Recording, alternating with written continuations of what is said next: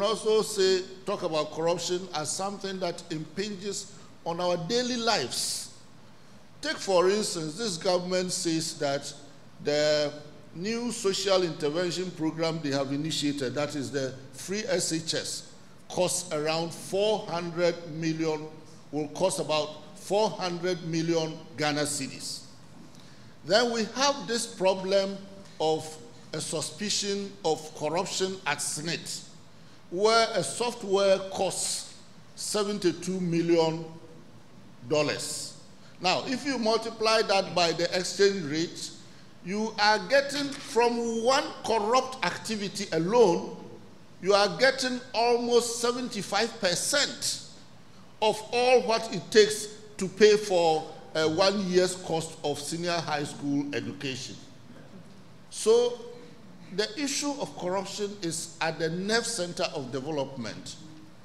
This government and some previous governments have, particularly Bawumia and his boss, Akufo-Addo, have been making this loud proclamation that we don't want aid because what we want is to stand on our feet. And we want good investments, trade, and so on and so forth. Now, if we are to wean ourselves from this dependency and we don't clean up the mess of corruption, we can't go anywhere. And so the question of independence, as Beauty has indicated and as the proponents of this institution also propose, is very key. Recently, there was this allegation of corruption against some officials in the president's office.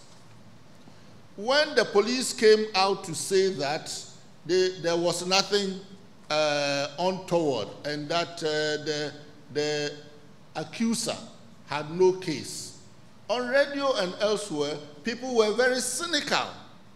They couldn't believe it, precisely because it's coming from the president's office and it is the police that investigated.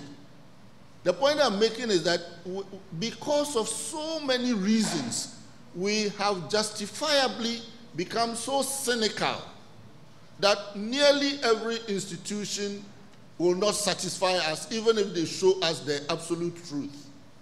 And therefore, it's important that the independence of an institution that is being set up to fight corruption be something that we really fight for.